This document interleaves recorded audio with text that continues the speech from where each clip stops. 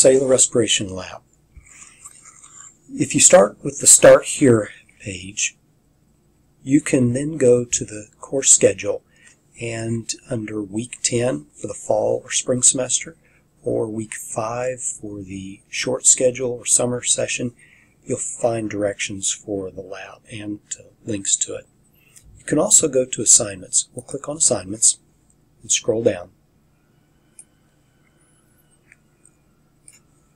And you click on the Respiration Online Worksheet, and you'll see something like this.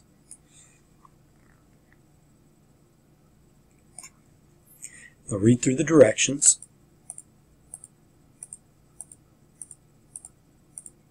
And unless I tell you otherwise, you don't need to do number 14, the bar graph. That's not required.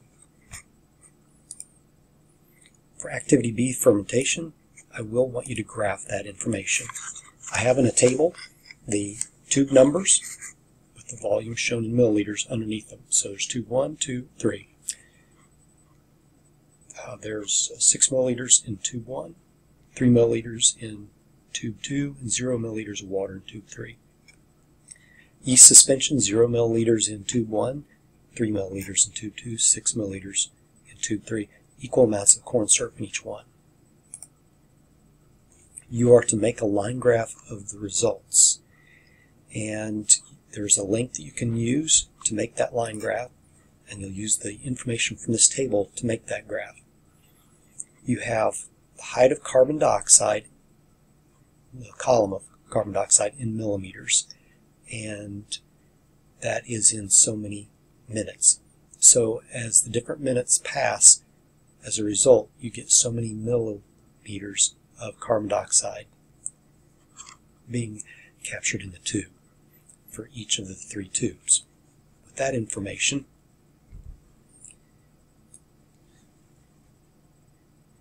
when you go to the web page for the graph, you'll choose Line Graph and use the defaults. Make sure it's horizontal. You're going to set up 7 items and 3 groups, and you can name this. I set up as the x-axis the time in minutes, and be sure and include the labels for your axes. That is important, and you can put cellular respiration with your initials on it or your name. Notice that the different tubes will have different colors, group 1, 2, 3, and then for the different number of minutes, I've got the item numbers and then the values for each of those, for each tube, as pulled from the table.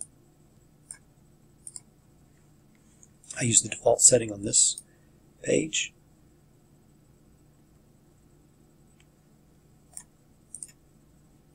And the graph is done. You can view it, double check it, make sure that it looks correct.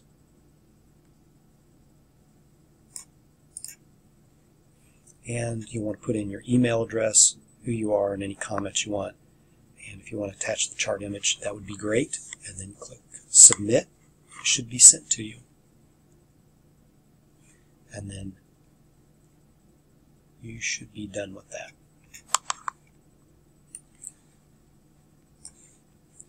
For continuing with the lab, there are some questions to answer. True or false questions. Answer all of those, and then some short answer questions, and then filling out the table. For this last table, this is required, the information is required. I want you to fill in the column oxygen per minute and then oxygen per minute per gram. For oxygen per minute, you understand from the lab that the volume of air is the same as the volume of oxygen. So you will divide the volume of air by minutes elapsed, and then to get this last column, you'll take the oxygen per minute and divide it by grams. You get the grams over here. You'll be able to complete the table and send that also. If you need to send the graph as an attachment, do so, and you also be given the option of how you want to save your graph. The PNG, JPEG, and the PDF files seem to work well. I prefer that you not use CSV, but PNG and JPEG especially. You can save it as that. And hopefully that takes care of any questions you have concerning the lab. With one last thing, you click on the cellular respiration, come down here, click on Write Submission, and you'll paste the questions and answers in this as much as you can. If you need to do the graph as an attachment, you can browse My Computer, go to your file, and use it as an attachment, and send it as an attachment. And come down, click Submit, and it comes to me.